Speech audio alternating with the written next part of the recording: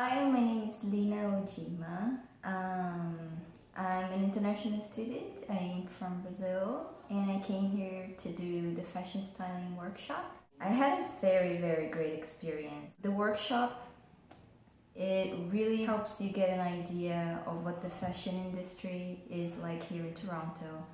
And also you learn a few things and a lot of things that you can't normally learn elsewhere or try and figure things out by yourself.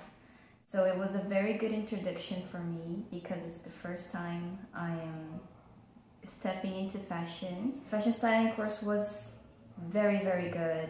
It built my confidence. I think I can try and go work elsewhere with a lot more confidence. My favorite moments overall was pretty much meeting everybody. Like, the crew is amazing, and doing the works and doing the first runway show backstage, it was amazing.